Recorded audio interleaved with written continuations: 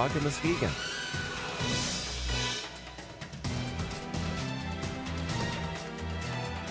Welcome to the Mike Hewitt Show. My name is Mike Hewitt, and we've got a studio full of people today for this show. Folks, it's going to be pretty active, but let me start off by saying a handful of things. First off, as you go through the show today, please feel free to give us a call. The phone number dial in is 855-357-1911. You can also find us on Facebook, facebook.com/The Mike Hewitt Show. And, of course, obviously, I'm always going to try to get you to go look at the MikeHewittShow.com. Let me run through the names that are in the studio with me right now. Jim Riley is riding shotgun. Welcome back, Jim. I'm on the wing, baby. He's on the wing, way out there. I wonder why the boat, we're kind of listing a little bit, and that's maybe even listing left. Ain't going to happen. Also with us is Rick Holman. You've been on the show before. Yes, I have, Mike, and thanks for having me back. Listen, folks, what you couldn't see is I had a lot of fun. He was the furthest from the microphone, so I had to reach to him first. Rick, you're involved in a lot of things. You're a busy man. Well, I try to be, Mike. Now that I'm pretty much retired, I spend a lot of my time in volunteer area. Okay, so Spring Lake Village, if I recall from our last meeting? Well, actually, it's Spring Lake Township. I'm on the board of directors for them as well, our board of trustees. Keeping in mind I'm one of the business owners that wonder why I've got two sets of government bumping on my forehead all the time. Mike, you know like I do, that's another whole story. That's another segment. I think we're going to get you back on someday to debate that one. Listen, also with us, folks, is Lori, who's the operations director from the Harbor Humane Society. Good morning. Good morning and welcome. Thank you. Now, you're busy down there. We are always very busy down there. And also with us is Sarah, who is the development director. Is that correct? Yes, correct. Development director. Very, very nice. Now, first off, help me out a little bit. What does an operations director do at the Harbor Humane Society? Basically, I oversee the daily operations of the facility, the staff, and just make changes with standard operational procedures and implement new things at the shelter. So from in my world, you'd be a general manager. Yes. Yep, that's what I got. And what do you do? As a development director, a lot of my position is fundraising. So events, donations, donors, all that wonderful stuff that helps the shelter keep to run. Okay, listen, just to let everyone know, normally this is a political show. And in fact, today we're going to dive very, very deep into the Dewey Hill controversy over the cross should stay or the cross should go. And I think that's probably going to make the phones ring quite a bit as we get into the bottom half of the segment. But what caused me to say, let's put these two things together is, first off, I really, really support what you folks are doing down there. Okay. Thank you. And that's way bigger than me arguing over Dewey Hill, at least for the time being, to a lot of animals. So give me an idea, how can the community help what you folks are doing? Well, obviously, we want people to come down and take a look at our kids, our furry kids. Adoptions are important to get these animals into their forever homes. We are always looking for volunteers. Fosters are very important to us as well. And, of course, Sarah can talk to you about needing money that comes in that maintains the facility and maintains our animals at the same time. Are you supported strictly by donations and by the fees that people pay? How's the revenue stream? How do you get money to stay in business? Yeah, we are supported fully by donations. We are a 501c3 nonprofit, so we don't receive any state or government funding for the operations of our shelter. So we rely heavily on the lovely members of the community to help us succeed and move forward in the organization. That's got to be a full-time job, just getting funding to stay in operation. Mike, I think it's important for everyone to know at Harbor, we go through on an annual basis anywhere from 3,000 to 4,000 animals per year that end up either brought in by the Ottawa County Animal Control or surrenders that we receive. But there's roughly 3,000 to 4,000 animals that we try to provide for. Let me ask a handful of the cliche questions. Is there a time period that an animal can stay with you before they're put down, or before? How does that work? What is that? I think there's a perception in the community that that's the case. But tell me how how does it really work? Yeah, that is a perception in the community. However, we do not have a timeline for our animals. We have not euthanized for space in all of 2014. And right now we are really getting our transport program up to speed, even better than before, partnering with new rescues and shelters so that we can get our animals saved and out of the shelter to places that have more space than we do, so we can free up more space for more animals coming in. You know, I think that's huge because so many people think, okay, it's 3 days and it's gone. Absolutely. Yeah, I not. think they're picturing, at least I'm picturing some cute little puppy putting X's on a calendar, thinking my time's coming. I think it's important also to note when we have an animal with behavioral issues, many times in the past you would find them being a candidate for euthanasia. Today we have a behavioralist that actually works with the animals to understand what characteristics they have, and we also have a trainer for obedience to help. When we notice that there's something serious with the animal, what we attempt to do then is to find specific agencies on the outside that actually will take these animals and work with them in a great deal more than we can. He just pretty much answered my question right there. I have my daughter, my youngest daughter, she has a dog that can't be trusted around kids, and she just had a baby. And so this dog, they don't want to put it down, and they don't know what to do with it. They don't want to give it to another family because they're afraid that, you know, if another kid comes in the room, that dog's going to attack it, and that's no good either. So if she gave that dog to you, you would actually retrain it? It wouldn't be put down, or? Well, actually, we did develop a behavioral team, is what it is. So we have our behavioralist, and we also have her assistant as well. 2 people that obedience train that actually work on some of the minor issues that dogs have, whether it be leash pulling or just jumping up on people. If she came in and we had an assessment done of the animal to really determine what those animals' issues are, we can make sure that that pet goes into the right fit home. So maybe that dog needs to go into a home with no other dogs and no children, or children that are teenagers rather than small children. Okay. Every animal has their little quirks, so we want to make sure that those animals go into the best fit home. Listen, on the path that Oscar's asking about, some of the other cliche stuff. We're always talking about pit bulls, and in fact, of late, that's been really big in the news. So I guess my encounter with pit bulls has been opposite of what I hear. That they've been, to me, and I'm not a dog expert at all, but they've been floppy-eared, really nice animals. And so when I see what I see on TV, that conflicts with what I know from life experience. But what do you folks see down there? Well, actually, I'm glad you mentioned that because this is National Pit Bull Awareness Month. Okay. I have a pit bull. Most of us have pit bulls. And the reason is because pit bulls are very misunderstood, for one. They're very, very family-oriented dogs, very people-oriented dogs. One of the reasons why we have problems with them right now, and so many of them, is because people realize just how good a dog they are, and they really bred them like crazy. But they didn't realize that this was a dog that takes a lot of work, just like a Rottweiler or something. They need a lot of exercise, a lot of training. They're a strong dog. And a lot of people give up on them when they start to become adults and then chain them out in their backyard. Just like any other dog, it's all in the training. It's all on who's on the other end of the leash. So these dogs are wonderful dogs, and I encourage a lot of people to go out and adopt them. How do you rate them intelligence-wise? Are they on par with their peers in the dog world, or? Very easy to train. You'll see a lot of eye contact with pit bulls, so they really, really want to please their owners, and they really, really want to learn. And I think that desire is what's misused sometimes. Definitely, Yes. definitely. Right. There is a misunderstanding about pit bulls, but I can tell you, if you come down to the shelter, you will see a lot of pit bulls and pit bull mixes that are just ready to go into a home. Now, when you look at the animals in total, is it mostly dogs? Is it some cats? I mean, I've got an African gray parrot, so We've had birds. Oh, yeah. Yeah. Now, my African gray parrot, I wouldn't call him an attack bird. So sometimes his linguistics are a little bit over the top, but. No, our population of animals is going to be generally cats. We have a lot of cats, and right now we do have specials on cats because we just want to get them out of the shelter and get them into homes.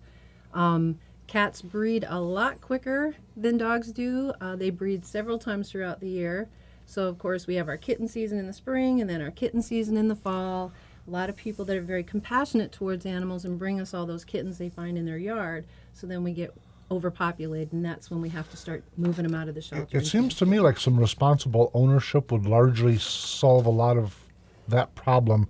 And a lot of those animals, I think, do some serious suffering from from just having been allowed to be. Oh yeah, and you know, it's all a matter of just spaying and neutering. There are a lot of resources out there to give low-cost spays and neuters to the public, and they can call the shelter and find out what those are. But if we could just get everybody spayed and neutered and bring that pet population down, then it would help us out a lot. Right. Now, that statement, I guess, was specifically towards the cat feline, right? Yeah, we'd like to see the dogs all spayed and neutered too, but it would definitely help us a lot with the cats. Okay. Yes. How many animals do you have on hand at any one time? Just average. Probably about, what, 200? Yeah, about 200 sounds about 200. right. Majority cats, probably That's- about 75% cats. Okay, and 25% dogs. And of the 25% dogs, is a majority of them pit bulls or? Most shelters across the nation, you're going to see about 60 to 65% pit bull mixed population. Is that where people get a hold of these animals like the pit bull, and maybe the training part is a little bit more burdensome than they're able or equipped to deal with, or are they making it a dog mean and then can't handle it? I think some people, and it's not to say that they mean to, but I think they kind of give up. They see that the dog is digging in the yard. They don't realize it's bored. They see that the dog is hopping the fence. They don't realize that it wants to see what's on the other side of the fence. They see that the dog is strong and pulling them on a leash while they're walking, and they don't realize that all it takes is just the proper lead to get them in check. So I think they don't look for some of those resources out there, like Right. the obedience and behavioral training that's out there. And that's what us shelters are for, to give them those resources to educate them and keep these dogs in their homes. Your fence analogy made me smile a little bit because I don't think folks necessarily consider how curious-minded these animals really are. Well, and that's So- why walking the dog is so important. Right. When a dog is stuck in a backyard and it only sees the backyard, it's always going to be curious about what's on the other side of the fence. So that's why a lot of them say, hey, I'm going to go. But if you go home, take your dog for a 20-minute walk, they see what's on the other side of the fence, they see what's out there, they think, okay, now I see it. Now I can go take a nap. I had a Rottweiler that would take a nap for the rest of the night every time he got a 20-minute walk. I have days like that myself. I've seen enough. I'm okay now. Jim Riley, how many dogs do you have? I have none now. I had 2 old English sheepdogs. Did you? Not so many years ago. No? We need to get you a house full of cats and dogs, Jim. We have that. Well, been there and done that. Very much miss my pups, and I also had a cat. But Did you? I think the important thing for any owner, and I think therein lies the whole reason for you folks even existing, is that people don't take into consideration what's necessary to be a responsible owner to begin with. There are a lot of responsibility. They really are. Well, the problem is in our society, responsibility is a word that is too often used with a different meaning, and I would like to see something done. You're hoping for a government program to come out to your house to feed your cats and dogs? You know, therein lies the issue with me. A government program to fix an issue. I don't know, but perhaps some penalties for those who have been consistently irresponsible. And we just saw this horrible tragedy just a few days ago with a gentleman whose hands and feet were ripped from his body in the Detroit area Right. by a man who was well known, not just to the community. This is in the Detroit, Michigan area Sure. here. But he was known to the police and law enforcement too. So when we have those who can fix things just turn their noses, turn their heads, and ignore what's going on, then you create problems, and you create all these beautiful, wonderful little animals who are in desperate need of help. So there are ways to fix it. Who knows the answer? Strangely enough, you and I actually agree on something. But for me, it's a huge spectrum. It goes from the folks that will train an animal to be mean purposely all the way down to, even driving, I'm on my way home, where I'll pass a dog in the backyard where that dog is always in the backyard. And I always think to myself, why in the world would someone want a pet that they never interact with? I've Simple never answer, understood because that. they're cute when they're little. That may be very well true.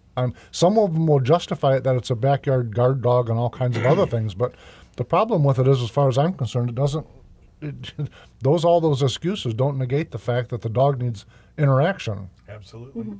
So They are definitely living, breathing creatures, which is why we want to, again, go back to the education part. I would love to be able to do what I've done in other shelters and go to the elementary schools and the middle schools and really educate the children on responsible pet ownership. I think that's a great idea. I used to take my Rottweiler. He was our ambassador for bully breeds. And Okay. I want to do that with my pit bull now, so they can understand that these dogs are very gentle dogs and that it is important to give them Very, what they very need. nice. Listen, we're almost out of time for this segment, so do me a favor. Tell listeners how they can get a hold and how they can help you.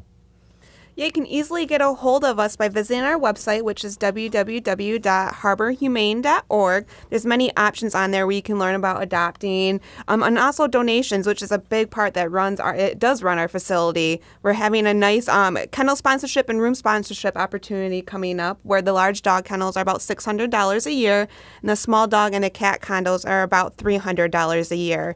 And that is just the minimum fee of what it costs to keep an animal there. Right. Just for the basic vaccinations and spay and neutering, it's about $90 for that basic vaccination, spay and neutering. And then for cats, I want to say it's about $50 for that too. So being able to going 3,000 dogs and cats a year, that is just minimal coverage of what it's going to cost for us. Very nice. Harbor Humane Society, right? Folks, reach out to these people and help them because they're doing some things that we all need. We need to have it done. I appreciate you very much joining us today. And we need to do this about every 3 or 4 months. Let's do a follow-up and see how things are going. Definitely agree. Folks, we'll be Thank you. back in just a few moments. You're listening to News Talk 1090, WKBZ. Be a survivor, not a statistic. Downtown Spring Lake, next to the police station. News Talk 1090 is the talk of Muskegon. Welcome back to the Mike Hewitt Show. Jim Riley and I are going to delve right into a fairly big topic, and we'd like to have you join us. The call-in phone number today is 855-357-1911. The topic for the rest of this show today is the Dewey Hill cross controversy. It's something that, frankly, I just don't get, and it seems to crop up from time to time. Just for you folks that are not familiar, in Grand Haven, downtown, across the waterway is where the musical fountain plays. On top of that hill, which is known as Dewey Hill, there is a cross that is erected, and it's erected on land that's owned by the city but leased to a Christian organization. Up there, they've got a hoist, and they erect the cross on, I think it's Sundays. I'm not sure what the schedule is, but it's not always up there, but periodically it is. So, well, there's a contractual arrangement, a written contract between the city of Grand Haven and a religious organization. Is it a church, do you know, or is it... I understand that it is. All right. Yes. So, I so don't it's know a that simple... for a And they fact, don't but- have it permanently. It's up sometimes and not others. Typically, it's on Sundays. Now, there was an article. What drew our attention to this is that there was an article recently that appeared in the Grand Haven Tribune, and it was titled "Dewey Hill Cross Challenge." And it's a fairly good article that they wrote, but it outlines the fact that there's two husbands and wives set. One of the couples is from Norton Shores, so right here near us. The other one is from Grand Haven Township. Both of them have gotten together, I don't know how and I don't know their arrangement, with a Washington, D.C. based organization called Americans United for the Separation of Church and State. And evidently it's a law firm. I'm going to guess it's on par with like the American Civil Liberties, or at least that's how I interpret it. I don't know that I'm correct. But the moral of it is that organization has pushed to not get rid of the cross, but they want to add some things to it. And their overall premise seems to be that they're offended by the cross. They recognize that Ottawa County, or Grand Haven more specifically, tends to be Christian. This is my interpretations, by the way. But their letter that they'd written addressed to both the city manager and the city mayor asked for the following. It said October 26th they want to display a sign promoting the lesbian and gay, bisexual, transgender pride and marriage equality. That they want that sign to be able to be there on that location on October 26th. On December 21st, they want a sign that celebrates the winter solstice. I never say that word right. With a sign that says the reason for the season.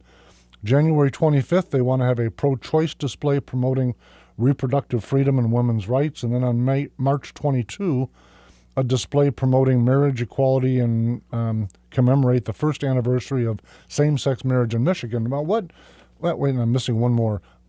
Finally and lastly, a sign from April 5th through May 2nd. May 7th. I'm sorry, right, May 7th, a sign promoting atheism and equal rights for atheists. And wait, let me just add something here that I think is quite important.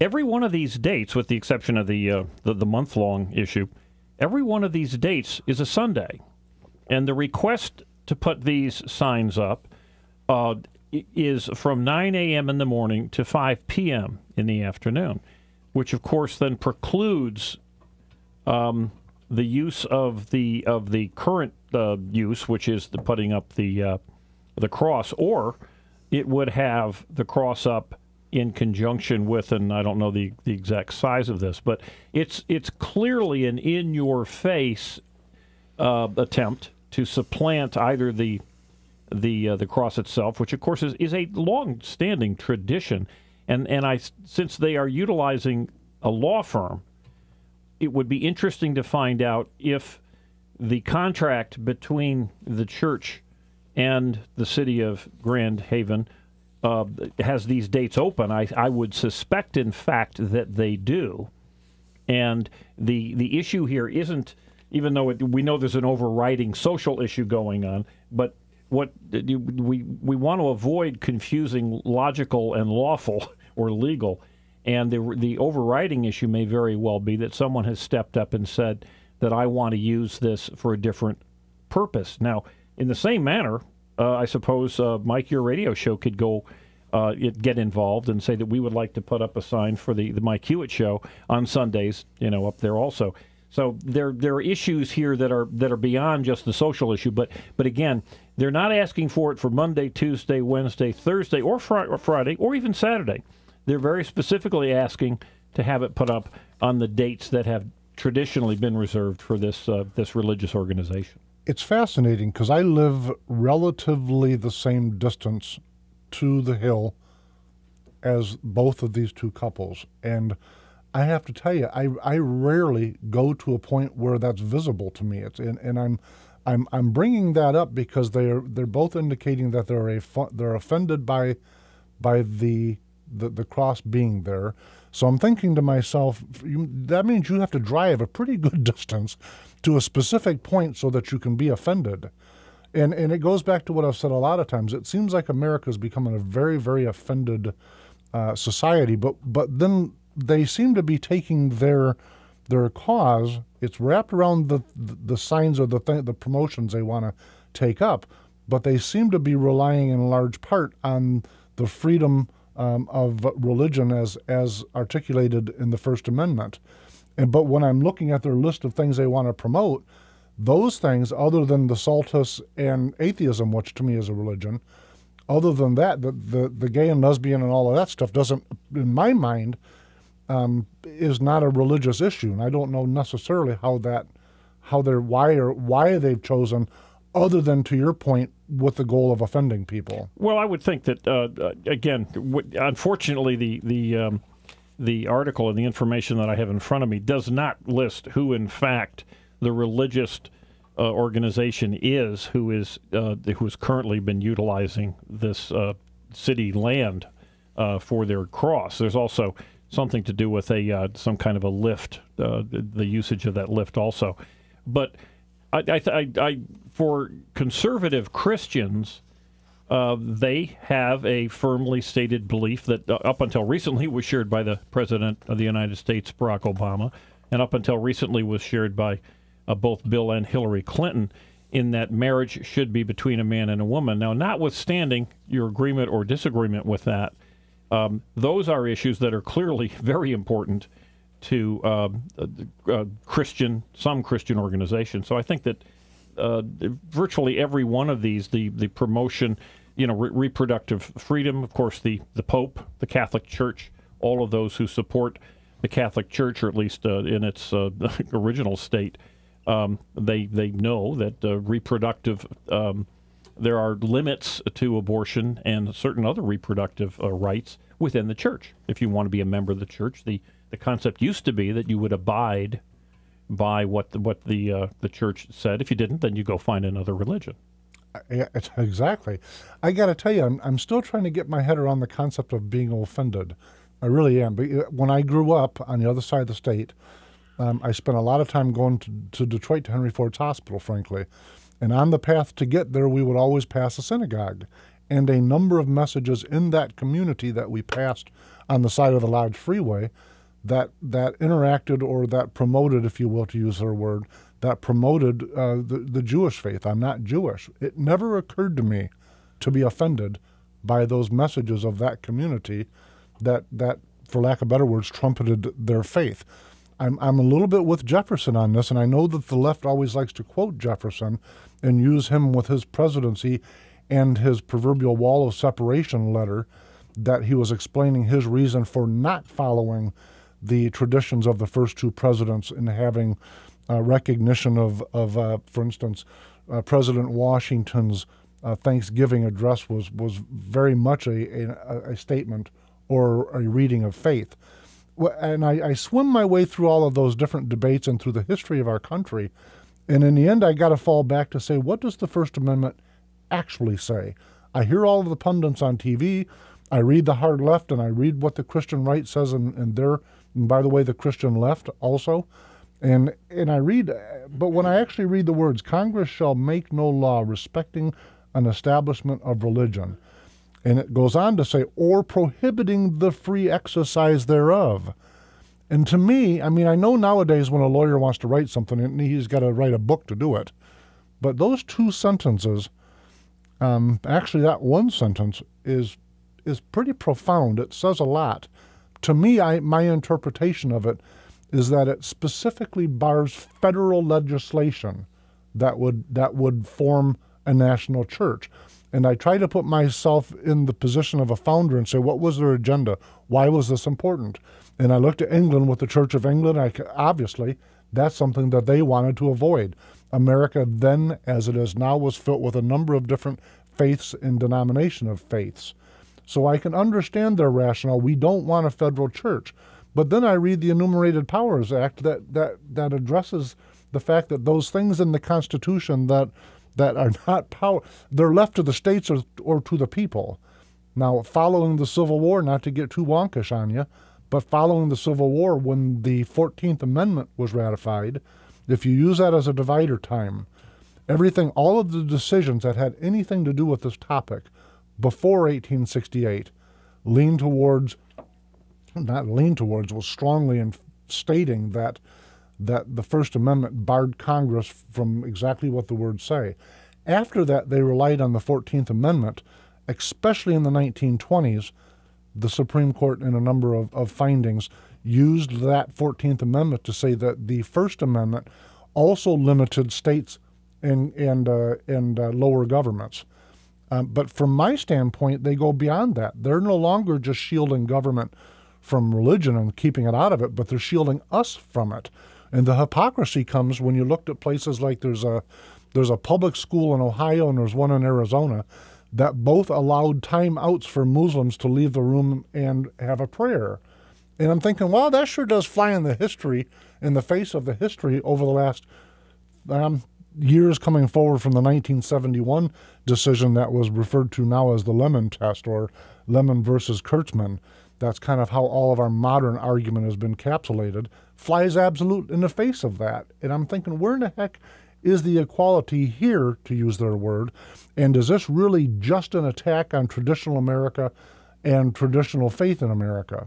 Well, I don't think there's any question it's an attack, and if, notwithstanding what may or may not be in their hearts, whatever their motivation is not, frankly, in this case, is not the issue, because you will be happy to know that this has nothing to do with federal law. It has nothing to do with the Supreme Court of the United States. It has nothing to do with anything on a national basis. The people who are asking for the right to put up their banner are referencing, and it seems to me to make perfect sense, they are referencing the City of Grand Haven's own policies, which say, quote, the policy on access to and use of public property, the city policy ensures decisions on use of public land requests to be, again, quote, content neutral and non-discriminatory. So, quite simply, the city, and this fits in with the way you and I and most libertarians would agree, the city has made its own laws, and its own laws say we will not discriminate on the basis of pretty much anything for people's ideas. So you may disagree, but the reality is very simple. This isn't a national issue. This is going to be something that I would think is a lay-down winner for the folks that want to put the banners up, because the discrimination at this point is at some point against the non-Christians. Oscar, I think we've got a call. Welcome to the Mike Hewitt Show. Hi, Mike. It's Jim calling you. How are you? Very, very good, Jim Brown. What's on your mind this afternoon? Well, had a quick question for you. I pondered on this and just can't come up with a logical answer, but then again, it's about Obamacare, so maybe there isn't one. But why do we have to have both a individual mandate and an employer mandate? That's going into effect 2 years later. It's the law. Everyone under the individual mandate should, in fact, be insured. So why is there a need for an employer mandate? I think the short answer is because socialism is the politics of force. And there will be a lot of folks that say, you know what, we aren't going to participate, so go to heck. And of course, Obamacare is not going to let folks just pass. This isn't the America that it was 5 years ago. Let me just extrapolate a little bit on that. The rationale behind this, and if you recall, in addition to saying if you like your doctor, you could keep your doctor, President Obama also said that your individual annual health care insurance expenditures would go down, and the net amount spent by the federal government would also go down, and the amount spent by your employer. In other words, it would be less expensive to provide health care. If, in fact, the requirement for employee health care wasn't in place, or at least, and of course, as you said, it hasn't fully been in place at this point, but then more and more people would jump onto the Obamacare exchanges, which we now know have been a disaster at every level and massively expensive to the tune of about $10,000 subsidy per Obamacare health care policy by the federal government per policy. Think about that.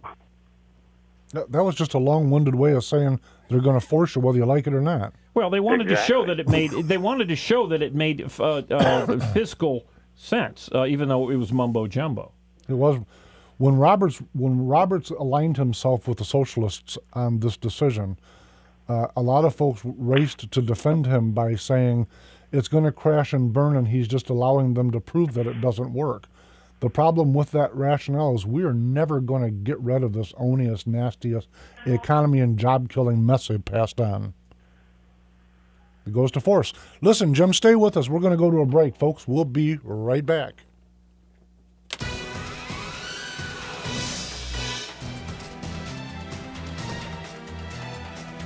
Welcome back to the Mike Hewitt Show with Jim Riley and I. Today we're beating up on the Dewey Hill drama, but we're also took a little segue to talk about Marxist care. Jim, are you still with us? I'm here. Listen, I got some calls backed up, so I've got to cut this a little bit short, but I wanted to give you a final moment. Any final thoughts on how much love you are with Obamacare? Well, yeah, I really love him. It's cost me $500 a month more since it took effect, so I'm all pleased. How can that be? You were a city government employer your entire life, and so how does Obamacare impact you? What did it do to you? Well, the city that I worked for claimed that they couldn't no longer afford the health care program and passed the cost on to the employee. So maybe it was just coincidence that it took effect the same time the individual mandate did. Yeah, they still provide the insurance. They just they added a $500 a month premium share that we never had before. You know what we need to do? That's a whole show, Jim. Let me get with you. We'll follow up at the end of the segment. We'll get a time scheduled because you've been on the show before, and I want to pick up with what happened after the limelight left the debates over city funding. So, Jim, thanks for calling in, and I'll talk to you in a little bit. We'll get some details put together. Okay, thank you. Very nice. Folks, if you want to call in today, we've got some time left. The phone number here is 855-357-1911, and we've got a call holding. Oscar, let's go. Welcome to the Mike Hewitt Show. Who am I speaking with? This is Gina. Hi, Gina. Welcome. Hi. What's on your mind today? I have, I guess, a comment, or I wanted to comment on the Grand Haven Cross issue. Yep. I think it's really actually kind of sad that, a couple decides that they find something offensive. So instead of, society today feels instead of not looking at it, they have to go and ruin something for everyone else. I gotta stop you for just a second. Listen, I really wrestle with this exact point you're bringing up, because we have, small r by the way, people, so don't shoot at me, but we have a Republican form of government, and the laws that we have in place are designed to protect minorities and their opinions. And so all of my politics is based on that. And this is one of those instances where I wished it was, and I wished I could support mob rule. But to a degree, they're right, except for they go the step further to say, we're offended, we want you to stop, and we want to offend you back. And I don't know that that was a necessary step either. But I certainly agree with your point that for people, maybe they're represented by more, I don't know. When I look at, there's two Facebook groups, folks. One of them is for this and one of them is against this. And the folks that are for it by far dominate the public. And the other interesting part is if you look at the language being used, the folks that are against the cross are really vitriol in the language that they're using. Even in the Grand Haven Tribune, if you look at the .com version, the comments that were posted after the article, some of the folks were just mean-spirited. It was beyond I'm offended. It was I'm offended, and then a whole bunch of other rhetoric that went with it. Well, I would agree with the caller. I think that it really is. It's sad because it's not as if any value added is going to be there. They purely just want to get in people's face. They're not offended. Most of them, I'm sure neither one of them knew the situation even existed until they did extensive legal research to find out what was going on. And I would say this is very similar to the same kind of thing that's going on nationally, and you can come up with dozens and dozens of explanations or of examples of this. But to me, the perfect one is the federal government stepping in and attacking the name of the Washington Redskins football team. The federal government received absolutely no complaints from human beings about the name, and yet now not only is there an attack on the ability of the Redskins football team to sell merchandise, but it's being discussed as we speak that the FCC may shut down radio stations who use the word Redskins. So in other words, if we here in Muskegon decide to make a comment about, that Washington Redskins football game, the federal government is now telling us, because some people were, quote, offended, that they can shut down the show. They can take the license. Remember the show, Jim, that we did where we had the freedom of speech zones? Oh, yes. Where you can go stand inside colleges primarily. Oh, well, but it's all over. In many places, over the United States. And I couldn't find a state without a freedom of speech zone, which was amounted to a snow fence in the middle of the desert. That was, you could go stand inside this little corral and say what was on your mind. But outside of that corral, it goes back to what I said. Socialism is just the politics of force. It may be the ugliest frame of political ideology I've ever encountered. Well, let me just ask, caller, do you live in the Grand Haven area? I do, actually. I live in Ferrisburg, so it's in the Ottawa County area. Sure. Yeah. And you thought enough of the issue to call in. Are you in contact with other people? Is there a kind of a groundswell of conversation going on down in Grand Haven? Well, to be honest with you, I think people pretty much think it's ridiculous. I mean, it's not hurting anyone. And me personally, I feel that since this is being brought up, obviously, in the public eye now, who's to say that other people are going to say, well, you're wearing baggy pants. That offends me. So I'm going to go ahead and try and change the city ordinance so you can't wear baggy pants.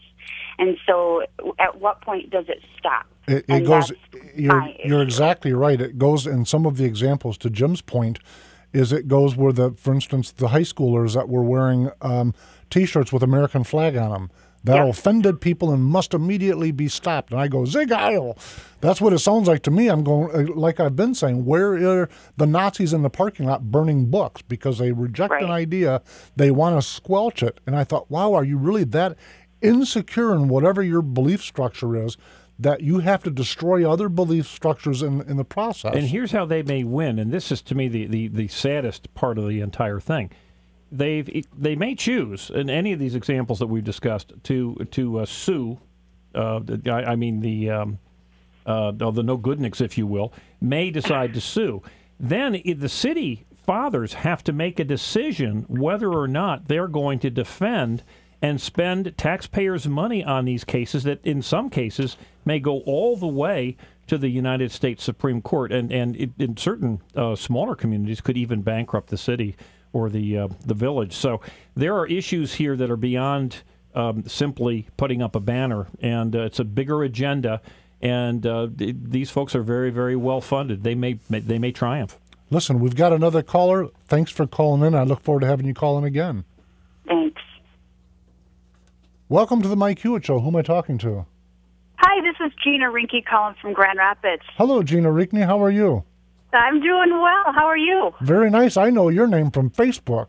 Yes, you do. It's nice to put a voice behind your name. Uh-oh, I'm in trouble now. Hey, are you listening to our show about all of these offended people over across? I am. What are your thoughts on that, Gina? Well, you know, it's my understanding that the people who first raised this issue were people who were not even from the Grand Haven area. They came to Grand Haven, saw this cross, and were offended by it, so offended that now they have raised the issue of it in Grand Haven, and it's ridiculous. You see this stuff going on all over the country. They were so offended. If you don't like the cross, if they you were don't like the cross, so offended. don't look at it. So offended they reached out to some kind of legalese group from Washington, D.C. That's really offended. I'd have just turned my head. Well, yeah, if you have the right of freedom of religion or freedom from it. If you don't like it, don't go to Grand Haven. It's really easy. Right. But you're thinking reasonable, and some folks refuse to do that.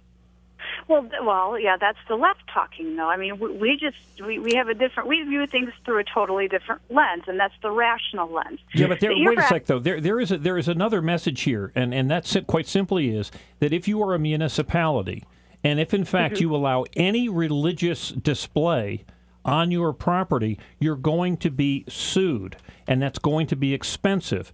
Now, the simple answer to that is to municipalities to say, well, we will just make just a broad generalization. We're not going to allow any religious-related displays, and that simplifies it. That's legal. That's something they can do. Yeah, but that's the ultimate goal of what these people want. But it doesn't simplify it, and let me tell you why. If I were an elected township supervisor, and it was extraordinarily important to me to begin my meeting with a prayer, for someone to say you can't, it goes beyond it goes beyond them defending their rights. It goes to them insulting and attacking my rights. And Absolutely. In the First Amendment, when you read it literally, I don't care about the wheelbarrow of nonsense they put on it. Right. It limited the federal government. It didn't limit me. It limited the government. I'm saying that the cities, the townships, the counties themselves, because they want to avoid lawsuits. This has nothing to do with any constitutional issue, nothing to do with federal issues. Jim, this is the goal of what these folks want. They want to make sure that in order to avoid controversy, in order to avoid expense, that cities, townships, and counties invoke laws on their own, elected officials voting on their own, saying, look, we're just not going to have religious displays on our property. That is their goal. So what it means then is that the city no longer has a choice to literally lease a piece of property to anybody that has anything to do with faith. If they do that, they will open themselves up to getting sued. The choice is, do you want to suffer that? So if I were a Christian preacher, and forget church, I'm just an individual citizen that happens to be a preacher, and they got a piece of vacant land that I want to lease. what you're saying is that the city doesn't have the right to lease me, the preacher, a piece of land. Not at all. I'm saying you absolutely have the right, but they have the right to sue you. It costs you extra money. They're not beating us on constitutional issues. They are beating us using our own legal system in the same way that the enemies of the United States are beating us by suing us. And matter of fact, didn't we just find out that just this last week that illegal immigrants are now suing because they don't like the Obamacare that they got? That is true. That is true. Wait a minute using here. our Let's system. go back to the. I Let's don't go like back it to either. I the, agree to with the him. founding father. Let's go back to the Pledge of Allegiance here. Aren't we one nation under God? Didn't over almost half the founding fathers have degrees in theology? How is this go? This is straying so far from what our founding fathers wanted for our country that it is embarrassing. And if you're not outraged by that, you should be. Each set of textbooks, with every 4 or 5 or 6 year period, spend more time either completely and absolutely evading our history to now the newest strategy they've unleashed, and with each little version update of the textbooks, they leave out anything good that America has done and highlight anything that they perceive was negative. And well, like if you saw what was going on in Jenison Public Schools just the other day, those kids under Common Core, some of those young children were learning all about Islam.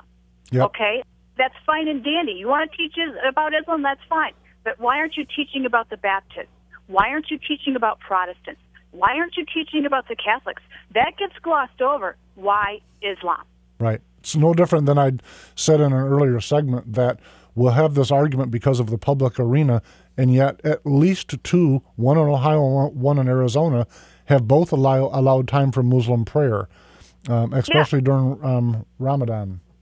But you can't have Christian prayer in schools, and you can't have a cross on public property.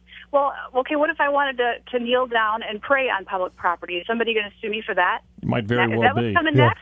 This is why we need to stand tall, and folks like you who have run for public office, and Mike, we've got to stand tall, because the folks that want to change this world, this country dramatically, are very tenacious, and they're using our government as their biggest tool. I got to tell you, folks, we're just about out of time, but to your final point, Jim, the America that the three of us and Oscar, the four of us grew up in an America that doesn't exist anymore.